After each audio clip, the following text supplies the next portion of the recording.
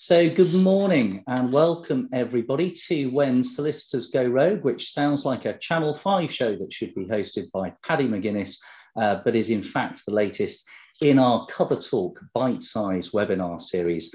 And today we're going to be looking at the impact of dishonesty on solicitors' professional negligence claims and their cover. Joining me today is my colleague, Adrian Kwintner. Adrian is a senior associate in our Manchester Insurance Disputes team. And for those of you who don't know me already, I'm Neil Howes and I'm a partner here at Mills & Reeve. A couple of things before we kick off. This session is being recorded, and whilst you can see us, we can't see you. We should have a little bit of time at the end for a Q&A session. And so if you have any questions, then please post those in the chat box, the Q&A box at the bottom of your screen. And my colleague, Harriet Strevens, is going to be picking those up for us at the end. If we don't get to your question, please don't worry. We will try our very best to answer those questions by email over the next couple of days. So today's talk, all about dishonesty. Hopefully every bit as entertaining as the Wagatha Christie style, but let's see. Over the next 20 minutes, we're going to be having a quick look at how the SRA's minimum terms and conditions for solicitors' PI policies deal with dishonesty.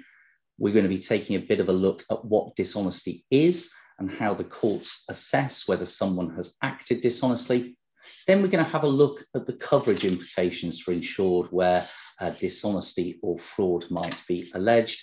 And we're going to finish off by having a look at some of the key things that insurers need to be thinking about and considering when assessing cover for claims involving dishonesty and fraud allegations.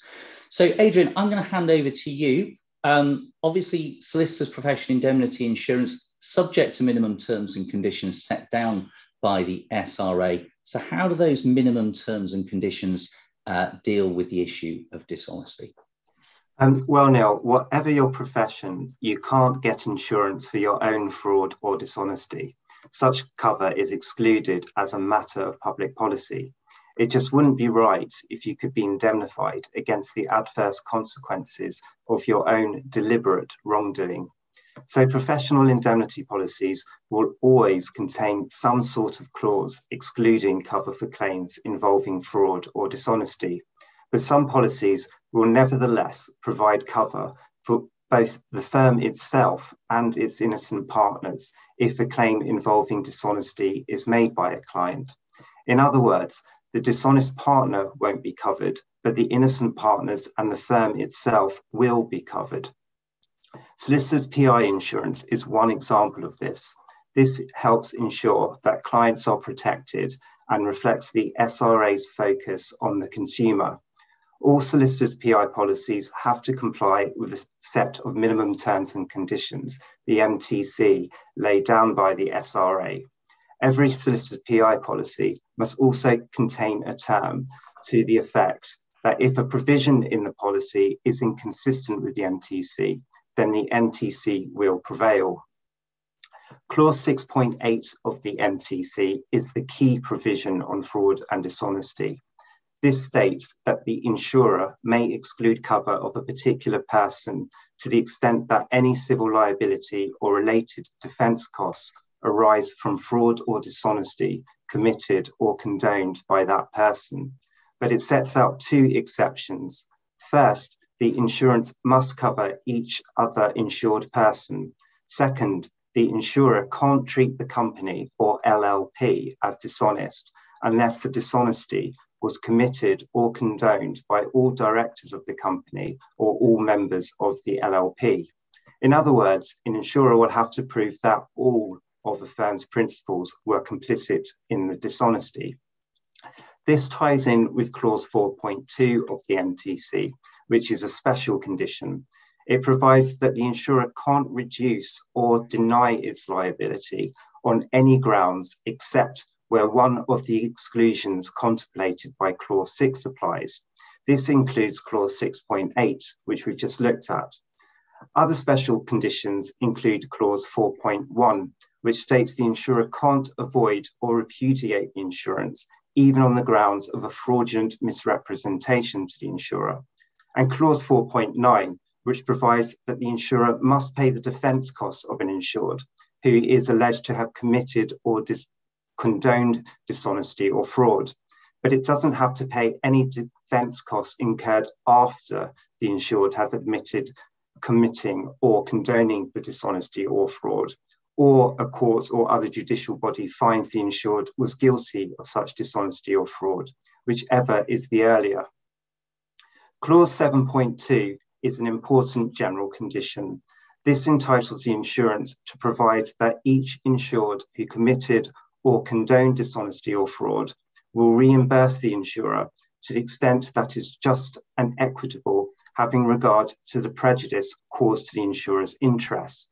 But under clause 4.4, the insurer can't set off any reimbursement due to it by the dishonest insured against any amount payable by the insurer to a claimant. And a corporate entity is not required to reimburse its insurer unless the dishonesty was committed or condoned by all of the directors or members. So that's an overview of the relevant MTC clauses. Neil will now look at what is dishonesty. Thanks, Adrian. So as Adrian was saying, the MTC talks about dishonesty, but it doesn't actually define what it means. To do that, we've got to go to the case law. And the key case to have a look at is the Supreme Court's judgment in Genting against Ivy. A really interesting case this. Mr. Ivy was a high-stakes gambler who managed to win over £7 million at a casino over the course of a 24-hour period using a really complex technique called edge sorting. And I can't go into too much detail, loads of videos on YouTube if you want to find out more, but that basically means trying to spot minuscule differences in the edges of manufactured playing cards so that you can get a gain over the casino or the house. So he won over £7 million, and then of course the casino refused to pay on the basis that they said that edge sorting was cheating. So he took them to court, and the court made its way right up to the Supreme Court. And interestingly, he didn't deny that he'd used this technique called edge sorting.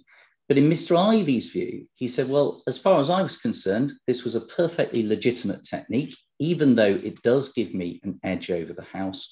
And for that reason, I can't have acted dishonestly. And he said dishonesty was an essential part of cheating. Therefore, he couldn't have cheated. That caused the Supreme Court to look again and to revisit the judicial test for dishonesty in civil cases. And this is where they landed. So the first thing to remember is that dishonesty is a state of mind.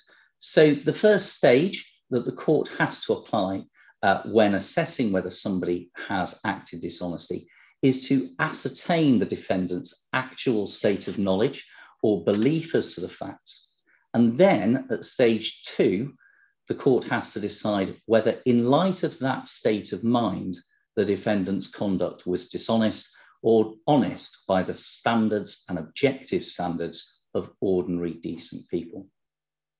So the critical point here is that there's no requirement that a person must appreciate that what they've done is dishonest by the standards of ordinary decent people.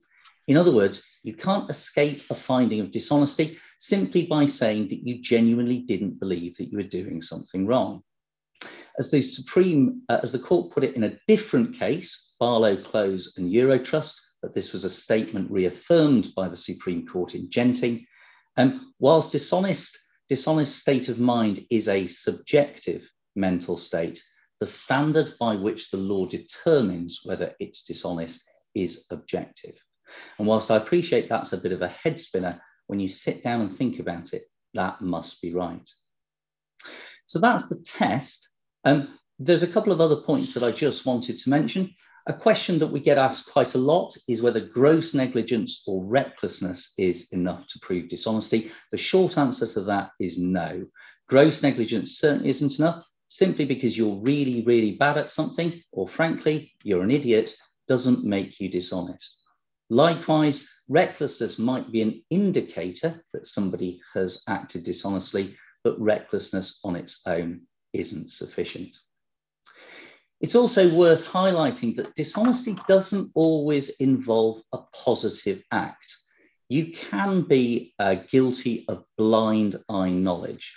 That means effectively looking the other way. Now, the law in this area is quite complicated, particularly on how much you actually need to know and be aware of. But the two key things to be aware of and that the court are going to look at are as follows. Firstly, blind eye knowledge involves the existence of a firmly grounded suspicion, which is targeted on specific facts that may exist. A mere speculative suspicion, for example, that's not going to be enough. Secondly, it involves a conscious decision not to take any steps to confirm the existence of those facts. And finally, just a quick word about the standard of proof in civil cases when assessing dishonesty. Again, a lot of judicial debate about this over the years, but the test is the normal one. So whilst cogent evidence is always required in order to prove dishonesty, the standard of proof is the balance of probabilities and nothing more. Back to you, Adrian. Thanks, Neil. So we're going to look now at what are the cover implications for an insured when dishonesty is alleged. The greatest potential impact is when dishonesty is alleged against a sole practitioner. That leaves them with the prospect of being left without cover if the dishonesty is proven. For firms with a small number of partners, there's also the possibility of being left without cover if it transpires that they colluded in the dishonesty or had blind eye knowledge. In other words, it doesn't matter that they didn't actively commit the dishonesty. It's enough for the insurer to show they condoned the dishonesty. For example, a firm's partner is asked by a corporate client to make payments out of its client account amounting to 15 million euros. He receives £170,000 out of the account as a personal fee and conceals this. The payments are in fact part of a scheme to launder money in a €100 million fraud. The partner doesn't have actual knowledge of the fraud. This is a real case, Group 7 versus Nazir, mentioned by Neil. In this case, the partner was an accountant member of a multidisciplinary firm of solicitors. The Court of Appeal found he satisfied the test for blind eye knowledge because first, his receipt and concealment of the £170,000 fee means he must have had clear suspicions that the payments were part of a fraud. And second, he consciously decided to refrain from taking any step to confirm the true state of affairs for fear of what he might discover. In all of these cases, there will be cover for defence costs incurred up to the point the insured has admitted the dishonesty or a judicial body finds they were dishonest. Even if cover is confirmed to the firm and its innocent partners, that still leaves the partner or employee accused of dishonesty facing the prospect of a recovery action. On top of that, the person accused of dishonesty faces the prospect of regulatory action by the SRA and, in the most serious of cases, criminal prosecution. One final point, if there are several claims concerning a series of transactions which might involve dishonesty, aggregating the claims means the insured will not pay more than one excess. The downside for the insured is it will then be financially exposed if the value of the claim exceeds the indemnity limit. Now, I know we're all sick to death of aggregation, but it's worth bearing in mind the case of Lord Bishop of Leeds versus Dixon, Coles and Gill. Here, the Court of Appeal compelled an insurer to pay more than the indemnity limit in respect of a partner's thefts of over £4 million from several clients' accounts. The policy had a £2 million limit for any one claim in line with clause 2.1 of the MTC and contained an aggregation clause in line with clause 2.5A2 of the MTC, entitling the insurer to regard all claims against the insured arising from one series of related acts or omissions as one claim. But the court rejected the insurer's argument that the partner's dishonesty was the connecting cause of the loss and held the acts of theft were not a series of related acts. The fact they were made by the same person was not enough to aggregate the losses. The case is fact specific. Here, the facts worked to the insured's advantage because the £2 million indemnity limit was available for each of several claims. I'm now going to hand back over to Neil, who will take us through some key points to consider when assessing cover. Thanks, Adrian. So from an insurer's perspective, there are quite a number of things that you need to consider when assessing whether there is cover for a claim involving an allegation of dishonesty or fraud. And the key thing I think you need to bear in mind, and as we've already touched upon, is that you are not going to be able to decline cover unless there is clear evidence that all of the partners in the firm either acted dishonestly, or either condoned the dishonesty of another. So where you've got, for example, a large law firm, say you've got 100 partners, there is usually no question that the firm is going to be entitled to cover. At the other end of the scale, of course, you might have an insured who is a sole practitioner, and the focus there is very much on whether he or she acted dishonestly. In the middle, and sometimes the trickiest cases to assess, are cases where you've got maybe 2 or 3 partners in a firm. You may have clear evidence that one of the partners had acted dishonestly, but the question is always whether the other partners in the firm were either complicit in that or whether they turned a blind eye. You also, of course, have an obligation to treat all of your customers fairly. So before taking any decisions on coverage, you will need to make sure that you've undertaken a thorough and proper coverage investigation. That's normally going to culminate in something called an indemnity conference, normally conducted by counsel, where the insured is invited to attend. Doesn't have to attend if they don't want to. The purpose of that conference is really to question the insured's partners separately about the evidence which has been gathered in the investigation, and also for the insured to put forward their version of events and anything else that they might want you to take into account. And once you've held your indemnity conference, you then need to reach a decision on cover. In some cases, of course, coverage investigations can be conducted quite quickly. In other cases, they can take certainly a number of months. Some years ago, I was involved in a case involving an alleged mortgage fraud ring, at which a partner in a firm of solicitors was alleged to have been involved. So that coverage investigation involved us having to analyse patterns of behaviour across over 90 transactions. We then had to look at whether the partner's behaviour had been dishonest.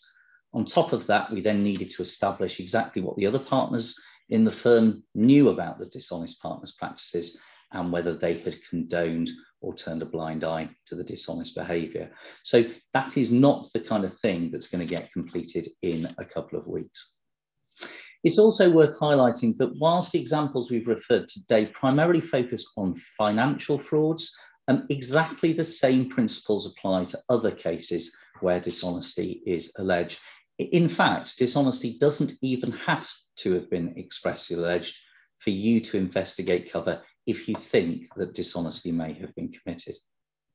So in terms of the key things that I think it would be worth bearing in mind when looking at cover, don't forget about the following.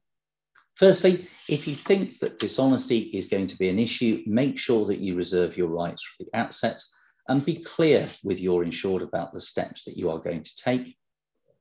Don't forget that you are still responsible for paying the insured's defence cost while that investigation takes place, and potentially, of course, beyond that as well. It's also really important that the insured's position is protected whilst you carry out your coverage investigation. That, of course, means that your own position is protected if you're required to cover the claim later on down the line. So you therefore need to make sure that you're instructing 2 separate firms of solicitors, one on the coverage side to do your investigation and one on the defence side. Conflicts of interest mean that one can't do both. It's essential as well, I think, to act quickly but thoroughly. You may be in a situation where the SRA and perhaps even the Solicitors Disciplinary Tribunal are involved.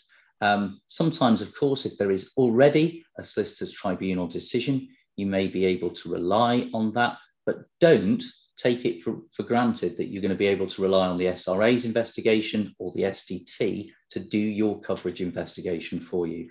Even in seemingly the most straightforward of cases, the SDT and the SRA seem to work incredibly slowly.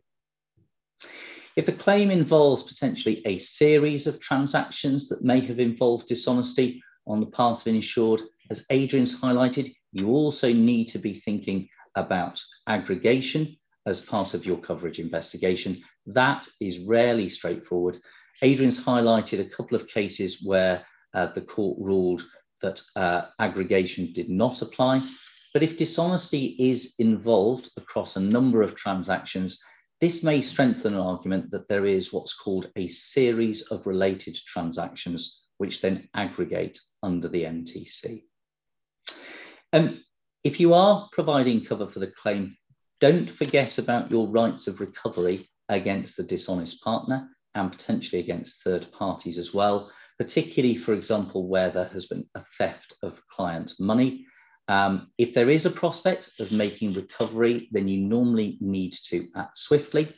And of course, if you become aware of evidence of a real risk of assets being dissipated by the dishonest partner, then you need to think about going to the court to get yourself a quick freezing injunction to preserve the position whilst your claim is being decided. So I hope that's been helpful and given you a flavour not only of what dishonesty is, but also the coverage implications as well. I should just highlight that we're going to be doing a separate session a little bit later on in the year, which is going to focus very much on coverage investigations and some really good practical hints and tips about how to run them. So I'm not going to say anything more about that now, but I did just want to kind of hopefully open this up for questions. And Harriet, have we got any questions that have come in whilst we've been speaking?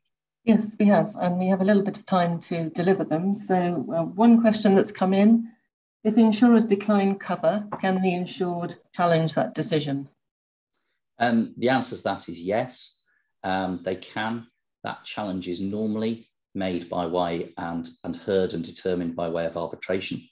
Occasionally, the challenge will get heard by the court.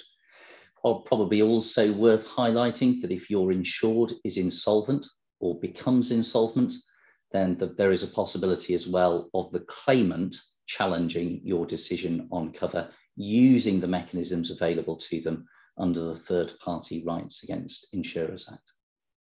Thank you. Just one more. If the claimant's solicitors know that showing dishonesty in the pleadings might have an impact on cover, why would they allege it? That's a really good question. Yeah, and they do all the time. Why indeed? I think the answer to that is because an allegation of dishonesty, firstly, it opens up a number of other causes of action in addition to negligence. So it may be dishonest breach of fiduciary duty. It may be procuring a breach of contract. It may be the tort of deceit. I mean, there are others as well. The point about using some of those causes of action is that it potentially opens up the scope of damages that are recoverable and also the extent to which damages are recoverable over and above what you could perhaps get in a negligence case. So to give you an example, if you've got a case for dishonest breach of fiduciary duty, you can't reduce damages necessarily on the basis of contributory negligence if the claim was just pleaded that way. I think it's also fair to say that some claimant solicitors include dishonesty allegations because I think they feel that it ups the ante, that it's more likely to put pressure on the insured and perhaps insurers to settle. I think in my experience, in fact, probably the opposite is true, is that actually making allegations of dishonesty make things far more complicated. I think understandably, insureds feel very strongly about being accused of dishonesty and far more likely to want to defend the claim through to trial. There are, of course, cases where the evidence points to dishonesty such that I think it is inevitable that it is pleaded. But I think as a tactical ruse, it doesn't have the benefit that perhaps some claimant solicitors think it does. So perhaps a bit like Russian roulette. Indeed, yeah, absolutely. We've actually come out of time for any more questions, so I'll pass the baton back to you, Neil, to close up. Thank you. Well, thank you very much for joining us, everybody. That's all that we've got time for now. If we've missed any questions and you've submitted them in the chat box, we will do our very best to respond to them over the next couple of days by email. Thank you for joining us. Please do complete the feedback form that will appear on your screens when we sign off, including the bit about how you'd like to kind of receive these seminars going forward. We're exploring kind of hybrid options and all kinds of things at the moment. Also, any topics that you'd like to see covered in future sessions. I know that our next session is going to be on Thursday, the 16th of June at 11 AM, when I know that we've got Neil Davis from our London team and Peter Wedge from Swiss Re.